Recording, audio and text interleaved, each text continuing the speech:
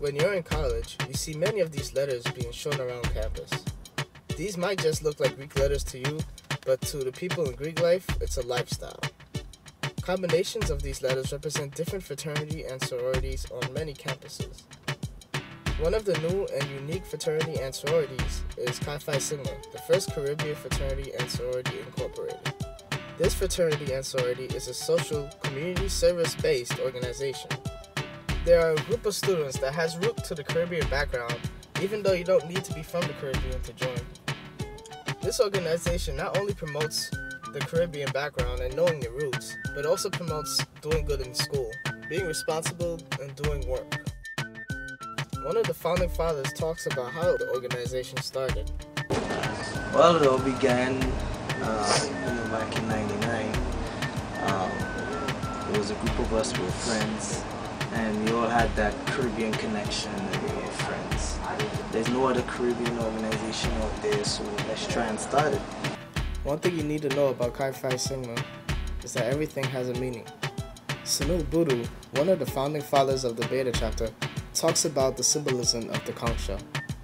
One of the most significant aspects in our organization is the conch shell.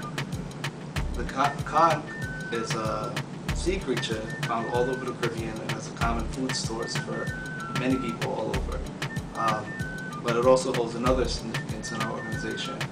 In Haiti, there's a statue called the Neg Marron.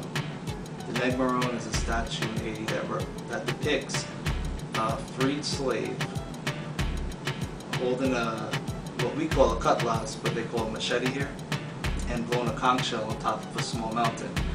What the Neg Marron symbolizes is that during the slavery times in Haiti, the people escaped from the plantations and went up into the mountains. And throughout the night, the escaped slaves would blow the conch shell. By blowing the conch shell, they would indicate where other slaves can run to find freedom and salvation. It holds as one of the biggest symbols in our organization.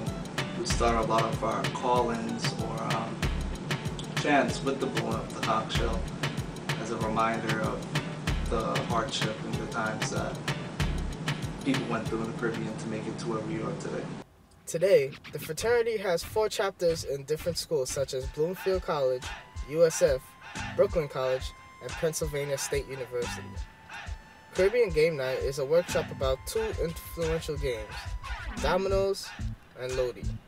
They explain how it affected various cultures during the slave period. Another event that I attended was Carnival Exposed.